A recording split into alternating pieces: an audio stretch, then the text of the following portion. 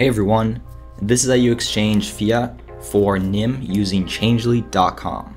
The first step is of course to go to the website, link in the description, and then select Buy Crypto Visa. Next, by the way, the minimum amount is $50 US, so that's how much we're going to be exchanging. Next, we'll search for NIM in what we're exchanging to, select that. Next up is enter our public wallet address. Always double check that. Next step, once we see that that's all good, and then we get to double check all of our information before we confirm and proceed with the payment. Always double check. Okay, we're gonna pay with Visa / MasterCard, and once we click that, it'll open up Indocoin.com, where we'll get to put in the rest of our information. So $50 US, that looks correct. Next, I'm gonna type in our phone number real quick, then our full name, along with our date of birth.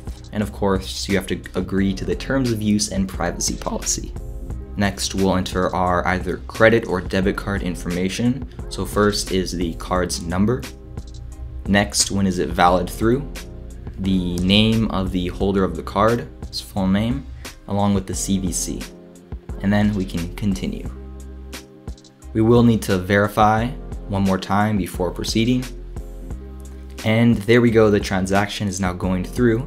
And if we scroll down a little bit and then select go back to Changelly, we'll be able to see our history. And if we click on the latest exchange, which was for an equivalent of $50 US in NIM, if we click on that, we'll be able to see how the transaction, the exchanging is going along, and we'll be able to see live at what step it's at. So I found that pretty nifty. There we go, it's completed. Now we can see the final amount. We received 100,000, bit over 100,000 NIM. So now if I head over to the safe where my account and address is at, you'll be able to see the NIM which you just received, in this case 100,992.39. So I hope you found this video useful. You can check out Changelly at the link in the description, and I'll see you in the next one.